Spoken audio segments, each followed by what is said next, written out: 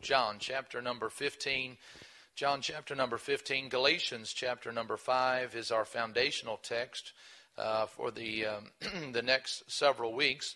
I'll meet you in John 15 in just a second, but you'll remember the fruit of the Spirit. Last week was love, and today we want to talk about joy. Amen. The fruit of the Spirit in our life should be joy. So I want you to look around real quick, see if you see somebody that's got some joy in the Lord. Somebody in this building should have the joy of the Lord today. Amen. In John 15, Jesus discusses the issue with his disciples. How many believe God wants us to have joy? Amen. The Bible is full of reminding us to be a joyful people, as well as Jesus Christ. In John chapter number 15 and verse number 11, Jesus said, "These things have I spoken unto you, that my joy might remain in you, and that your joy might be empty." That your joy might be a little. That your joy might be. Do you have full joy? I don't know how much joy that is. Maybe some have a bigger capacity than others. I don't know. But I want my joy to be full. And that's what Jesus said. "These words have I spoken unto you, that your joy might be full." May the Lord bless you as you're seated in the presence of the Lord today. Amen. Do you know, most of us, when we think about joyful people, I thought about this week, we just assume that they were born that way. We really do. When we look around and see joyful people, we just assume that they were born with that attitude and they were born with it. We just decide that they are happy by nature, that they are sanguine in personalities. But I would like for you to consider today, as we talk about joy, that it is really a choice that we make. Paul said that God's Spirit in our life produces joy. So if you have the Spirit of God in your life, without question, we should have joy in our life. I thought this week, I always had an uncle, and he always said, "It's a sure bet." I thought about that growing up. Now, he wasn't saved, because we know saved folks don't bet, but he always said, "It's a sure bet." Well, that's kind of ironic, isn't it? If it's a bet, it's not sure. And if it's sure, it's not a bet. There's nothing sure about a bet. A bet implies that it's not sure. Well, can a joyless Christian, you think there's such a thing? Do you think there should be such a creature in the kingdom of God, a joyless Christian? I think not. For the fruit of the Spirit in our lives is love and joy. But you know, sometimes folks feel like life has just squeezed the joy out of their life. You ever been around someone you just felt like absolutely sapped you of all the joy that you had in your life? That's why I hope they're not on the pew with you here this morning, but that is why we must have a constant flow of the Spirit of God in our lives. Because as we live and serve Jesus Christ and we expend the joy of the Lord, we must maintain the Spirit of God in our lives, because as the Spirit of God floods my heart, He also brings me the joy of the Lord. That's why today I want to discuss what may rob us of our joy. Then let's decide today that we're going to be a joyful people. How would your life be different this week if you just decided that you're going to be a joyful person? What if in the morning you woke up, you just took out a pen and a piece of paper and you wrote 10 things that you were joyful and thankful for? Would your day go different? One fella has made a career on teaching people how to laugh in the corporate world. He said, spend your day, the first 7 seconds of every day, just laughing. Now you want to try it right now? It would change the atmosphere in the building. Think about it just for a second. That's why the Bible teaches us that a cheerful heart, or a laugh in our spirit, at times it doeth as good as medicine. So if the corporate world knows that laughing in a joyful attitude can cause us to have a better day, how much more as the people of God, with the Spirit of God in our hearts and our lives, it should produce a joyful attitude in our life. I challenge you in the morning, you think it's a bad day, spend 7 seconds. Some of you may have to spend 70 seconds. Spend 7 minutes, whatever it takes. Maybe you had a really bad day. But spend some time enjoying the presence of the Lord. All of us here today can separate our lives quickly into 3 categories, and I really felt like the Lord laid this on my heart to share with you today. And there are 3 joy robbers in our life.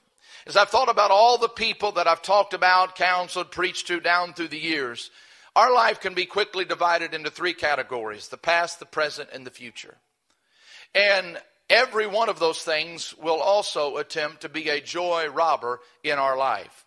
The past, the present, and the future. And if you allow me today, let's look at these 3 things, and then I'll be done and out of your way. But the first joy robber in our life can be if something has gone wrong in our past. If something didn't work out like we wanted it to. How many times have we heard about traumatic events in people's life? Maybe the loss of someone or something. Maybe a bad doctor's report. Maybe a disease that we never planned on having. Maybe a betrayal. Some have went through divorce. Some have endured tremendous failure and agonizing disappointment in their life. And so all of their life is spent thinking about some traumatic event in their past, and it robs them the joy of today because of what happened in their past. I thought about Psalms chapter number 51. It is a man that is trying to get back up on his feet after one of the most horrendous mistakes and tragic events in a man's life. We know him as King David. We know it as an adulterous relationship that led to some terrible scars in his life that in some respects David he never got over in the kingdom. But Psalms chapter number 51 is David trying to get over the past that he once again can have the joy of the Lord. Listen to him in verse number 2 as he says, "Wash me thoroughly from mine iniquity and cleanse me from my sin." Listen to verse number 8 as he says, "Make me to hear joy." Notice that? He said, "Make me to hear joy."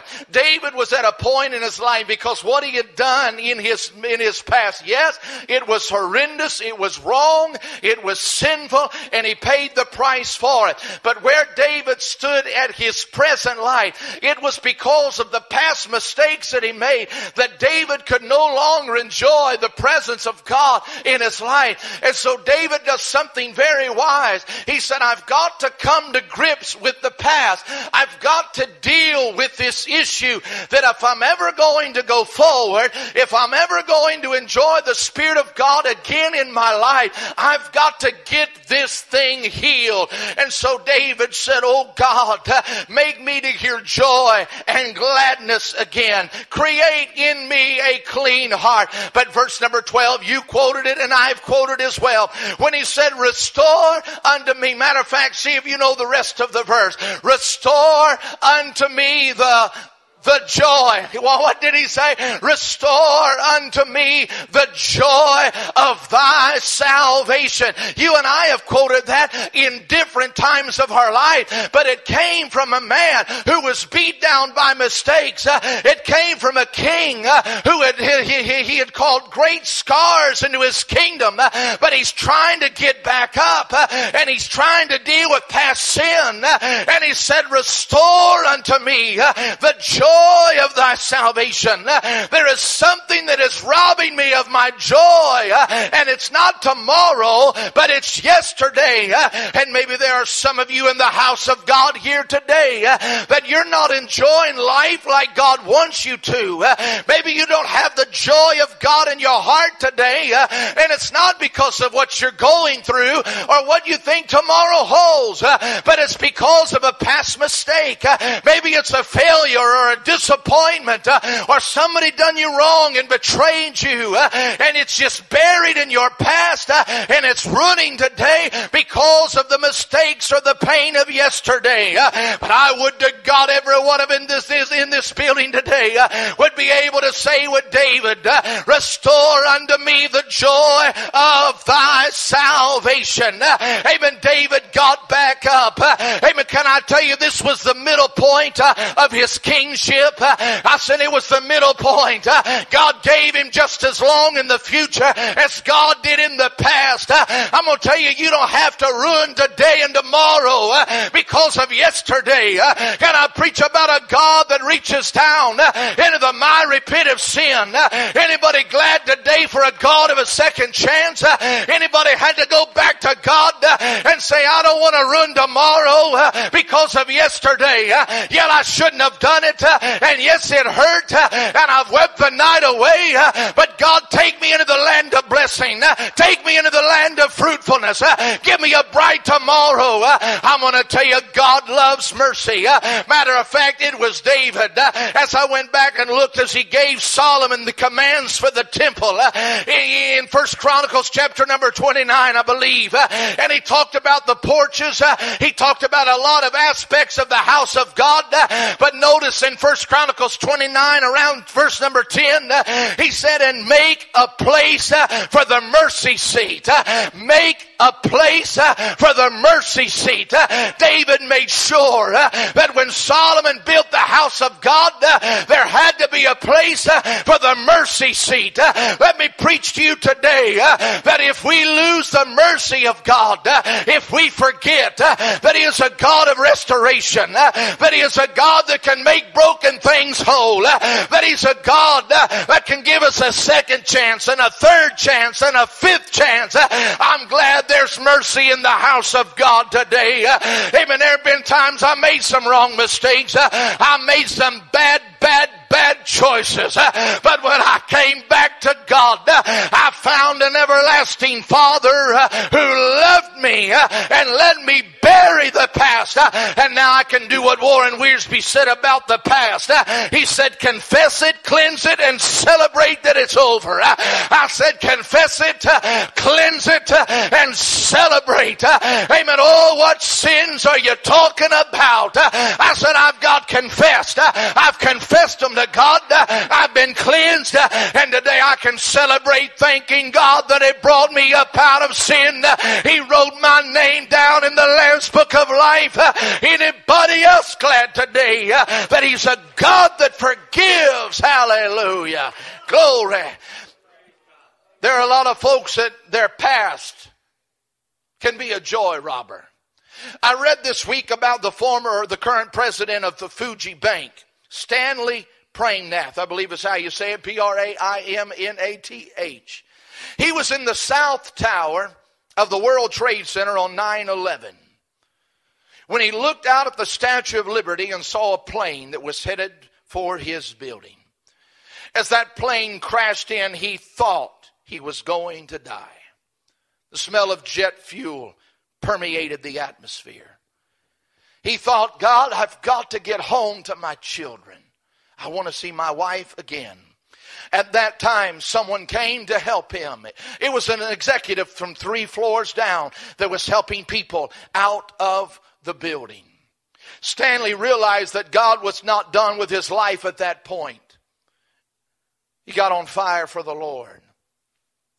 He has a box in his house. It's marked deliverance. He took the clothes that he was wearing that day. They were tattered, torn, and bloodied. He folded them up and put them in that box marked deliverance. And told his wife, if I ever get spiritually cold, I want you to get me to open that box and realize what all God has done for me.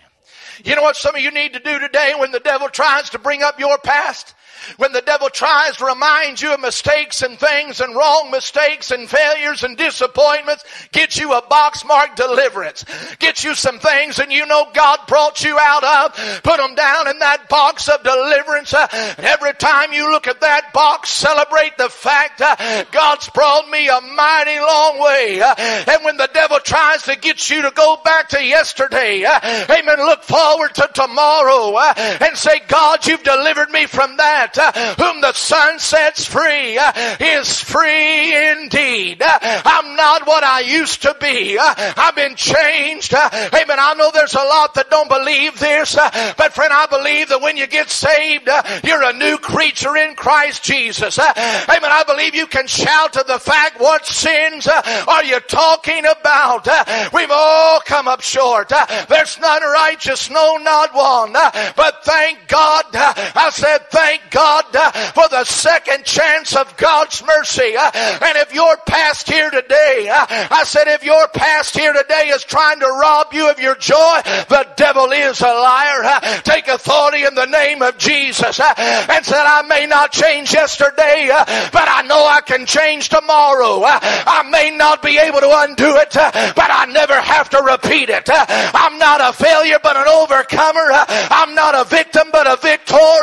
And greater is he that is in me than he that is in the world. Hallelujah. There's a lot of folks, their past is a joy robber. For some folks, remember I said your life can be divided into three categories. The past. How many be honest with me today and say the devil at times has tried to ruin your joy with your past? I got my hand up. Well, how many can look around sometimes at circumstances that are going on and your joy isn't full? Not because of the past, but because of the present. I thought about the Apostle Paul in Philippians chapter number 4 and verse number 12. He said these words, I know both how to be abased and I know how to abound. Everywhere and in all things I am instructed both to be full and to be hungry, to abound and suffer need. The Apostle Paul was one that knew that if he was enjoying the victory of God, or whether he was being shipwrecked or beaten and put in jail, he was able to maintain the victory of the Lord. He also said in that chapter, rejoice in the Lord always. Rejoice in the Lord always. And he knew their reaction would be just like your reaction, kind of nonchalant. And so he said, and again I say, rejoice. He said it again. He said, if you didn't get it the first time, I want to run this by you again, that in every day, in every situation, we can be a people that rejoice. I said we can rejoice in the midst of whatever is going on in our life. It was D.L. Moody that said real joy comes from the Lord. Joy flows right through trouble. It flows right through the dark.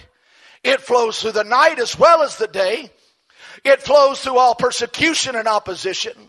It is an unceasing fountain bubbling up in the heart. A secret spring the world can't see and doesn't know anything about. The Lord gives his people perpetual joy when they walk in obedience to him. Joy. Joy. Unspeakable joy. Your past can be a joy robber. But remember what I said at the beginning of the message? It's at this point right here, when we see somebody going through something and they keep the joy of the Lord, we say, well, that's how they were born. That's their nature. But I'm talking about the fruit of the Spirit. It should be in all of our lives. It shouldn't just be with those that are born with a more optimistic outlook, but the most pessimistic, the most depressed individual, when their heart is flooded with the Spirit of God, should have joy. You didn't get that. You didn't get it. In the midst of abounding and in the midst of being abased, in the midst of Sunday morning service, in the midst of the boss not doing us right on Tuesday, in the midst of worship on Sunday, and in the midst of the kids acting up on Thursday, in the midst of things going right and things not going well, in the midst of getting a raise, in the midst of losing our job, in the midst of feeling well, in the midst of feeling sick, we know how to maintain joy. It is a choice in our life. Joni Eareckson Tada was a person that I was able to meet while I was in college, and those of you that have read her writings, she was one that dove into the shallow end of a pool. It left her as a paraplegic, and she's written many books, given thousands of speeches.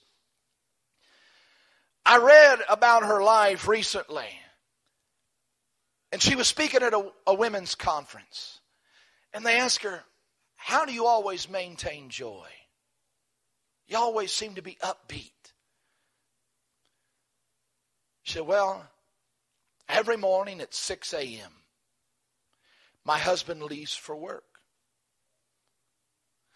At 7 a.m. is when the nurses arrive to get me up out of bed, to bathe me and prepare me for the day, put me in my wheelchair and begin to take me to different places. She said, so from 6 a.m. to 7 a.m., I'm alone, laying in my bedroom. There's times I cry. There's times I pray. There's times I beg God to take me.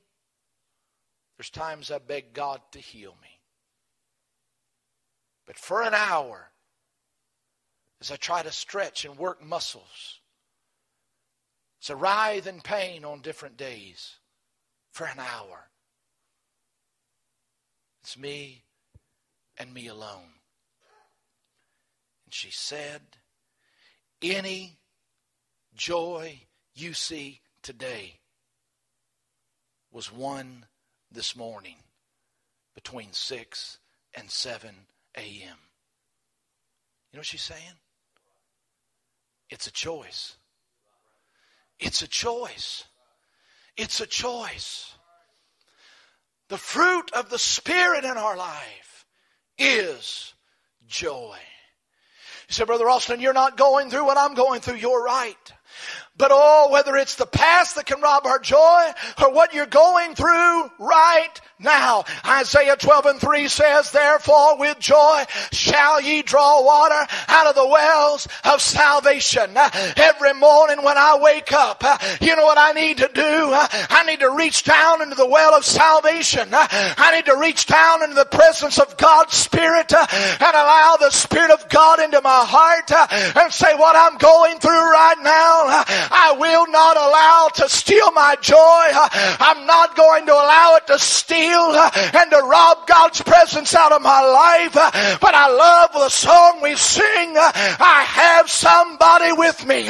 When the sun comes up and I wake up in the morning, I said, whether it's feast or famine, whether it's a good day or a hard day, I have somebody with me. Anybody glad for Jesus Christ? Anybody glad for the Son of God? I said he lives in us. He is my Savior and he is my healer. Who would you want to go with you through the dark days of life? Who else would you want to be your best friend? Who else would you want to be the one that walks beside you except the sea walker and the blind man healer? Who else? I said it's Jesus. I said it's Jesus. And he said your joy should be full. Hallelujah. But your life is 3 categories. How many can look just right now at the things you're going through? Say, I can have joy in the midst of that. Can you do it? Can you do it? The third category and the third joy robber, future. Where's this sickness going to take me? I don't know, if I have children, they might not serve God. If I have children, they might be born with a sickness. If I start college, I may not finish. I may flunk out. If I start that company, it may fold. If I try to work at home, if I try to quit my job and stay home with my children, we may not be able to make it financially. Oh, we're getting older. We've been married a long time. One of us is going to go before the other one. I'm going to be alone. Nobody's going to care. All of a sudden, the future becomes so intimidating. David learned how to deal with his past. Paul learned how to deal with the present. Let me give you the scripture that I felt the Lord laid on my heart for the present. If anyone should have lost joy because of the future, it would have been the Lord Jesus Christ. But in Hebrews 12 and 2, Jesus, the author and the finisher of our faith, who,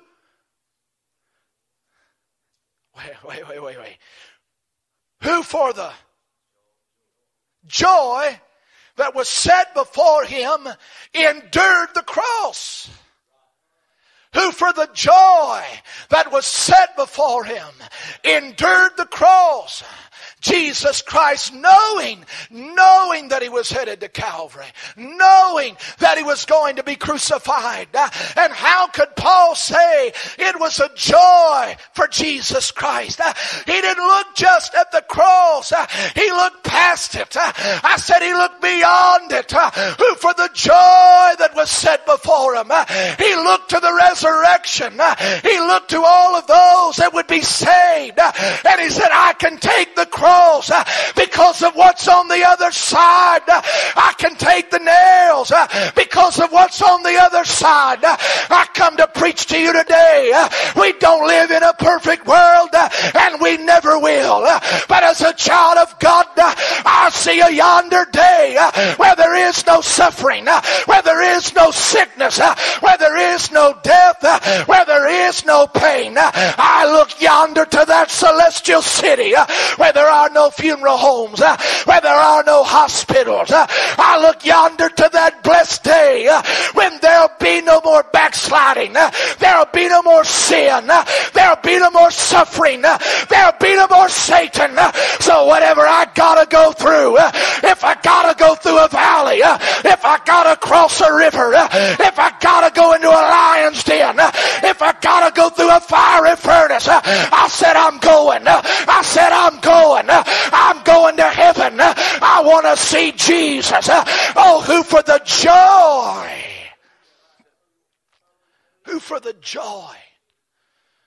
that was set before him endured the cross. Who's going to be saved? The same that endure.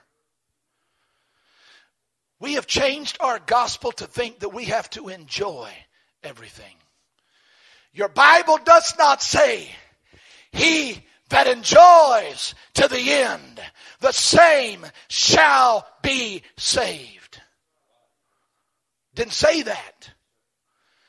He that, when I think about enduring, I think about people running marathons. I think about needles and hospital. And enduring is not a pleasant word to me. I think of boot camp and thesis papers. Enduring. What do you think of? What do you think of? What do you have to endure? Well, but I'm going through. Anybody in this building you're going to go through? The future can rob so many of their joy. We've talked about not worrying about things that might not come to pass. We don't live in a perfect world. But I believe there's a day that's coming when everything's going to be perfect. You might get made fun of on the job. Now don't put yourself in my shoes. Put yourself in Jesus' shoes. If he can go through that for you, can you go through what you're going through for him? Oh, you didn't get it. I said if he went through that for me and for you, he endured the cross. I can endure whatever I gotta go through. One more river to climb, or one more river to cross, one more mountain to climb, one more valley I gotta go through, leaving all the trouble behind. I said, let's get ready to leave this world. I said, let's quit making plans like we're gonna be here forever. The trumpet's getting ready to sound. I said, we're getting ready to leave this world. Just a few more days. I'm going to keep on enduring. I said I'm going to keep on enduring. Somebody say run on. I say run on. I say run on. We're circled around by a great cloud of witnesses. If heaven could speak to us today, you know what they'd be saying? The Old Testament patriarchs, they'd be saying run on. Run on. If the prophets could speak, they'd be saying run on. Run on. If the New Testament preachers, if they could preach one more time, it'd say run on. I say run on. I say come on church, let's run on. In the midst of all of this, weeping may endure for the night. I said weeping may endure for the night, but joy cometh in the morning. It's almost over. I said it's wrapping up. I said it's fixing to close. We're fixing to see the last chapter. The trumpet's ready to sound, and it's all going to be over. And we're headed out. Who for the joy? All right, I'm done preaching, but we're not done with the service. Because I need to find out if there's any joy robbers taking your joy. So this is how I want to do the altar call today. We're going to break it into 3 altar calls. You say, my Lord, one's enough. We're going to do 3. 3 altar calls. And we can do it in about 60 seconds if you hear from the Spirit of the Lord. Brother Mark, come on this morning. Brother Brent, I want you singing verse number 2 of your song. Amen. Stand with me this morning right now. Here's the most important part of the service. It's what decision you're going to make. What if you get up in the morning and the first thing you do is write 10 things you're joyful about?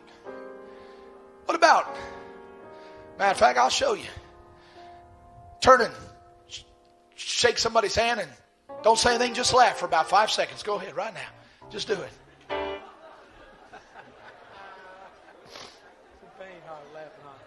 I didn't say laugh at them. Joy. Anybody feel joy right now? Joy in the Lord. Joy, joy, joy, unspeakable joy. I don't have words to preach about it. The Bible said it's unspeakable, but I feel it. I said I can't preach about it, but I feel it. I said I feel it in my hands and I feel it in my feet. I felt it when I've been sick. I felt it in the darkest days of life. I said I felt it in the bad news of life. It's joy. I know the devil doesn't want you to have it. How many of you locked your cars in the parking lot? Anybody? You got anything in there valuable? We don't have a problem in the parking lot, but you locked it anyway. How many locked your house? Isn't it amazing? We lock our cars and we lock our houses. But we just let life and the devil come right in and take the good things of God. And just say, well, I wasn't meant to have it anyway. Well, just leave your house unlocked and they come in and take everything. Just say, well, I wasn't meant to have it anyway. When the devil comes in to take your joy, lock your heart. Lock your mind. Don't let him have it. He's got to go through the blood of Jesus to get it anyway. The past, present, and the future. With every head bowed and every eye closed while they begin to sing. Amen. The first group I want. Such great the devil's tried to rob you of your joy because of the past. Because of the past. You're ready to do something about it. I want you to meet me right here on this side of the altar right now. Maybe 1, maybe 10. But right now, your past has been a joy robber. Your past has been a joy robber. But today God's going to help you. God's going to help you. In the name of Jesus Christ. In the name of Jesus Christ right now. Hallelujah. Hallelujah. God's going to do some good things this morning. Hallelujah. Hallelujah. Hallelujah. Praise God. Sister Gina. Sister Gina. Number 2. Come on, Thomas. Come on right now. Come on right now. Hallelujah. Stanley, pray with him. Number 2. What you're going through right now. What you're facing right now, the present, because of what you're going through right now, you're having trouble keeping the joy of the Lord. Maybe it's financial pressure, maybe it's marital trouble, maybe things that you don't even want to talk about, but the devil's trying to rob your joy. Maybe sick in your body, maybe trouble in your mind. The devil is a liar. Come on this morning in Jesus' name and say, God, I need help. I need the joy of the Lord in facing what I'm facing. Hallelujah. There's some movement right there. Hallelujah. The devil is a liar. Greater is he that is in you than he that is in the world. Glory to God. Glory to God. Number 3, the future. You always worry. You always worry about what might happen. You're always fearful of tomorrow.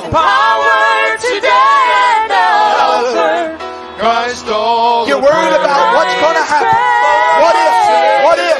What if? Come on. I'm saved. With His blood He got me. With His blood He bought me. With sin He has brought me. And power today and over. Jesus said that your joy might be full. These have stepped out this morning because their joy was not full. Maybe your joy is not full, but you need to step out as well. Church, meet me at this altar this morning. Come on. Come on in around the presence of God today. Hallelujah. God loves us with an everlasting love. Hallelujah. Hallelujah. Oh, that your joy may be full. Oh, Lord, I love you this morning. I praise and magnify your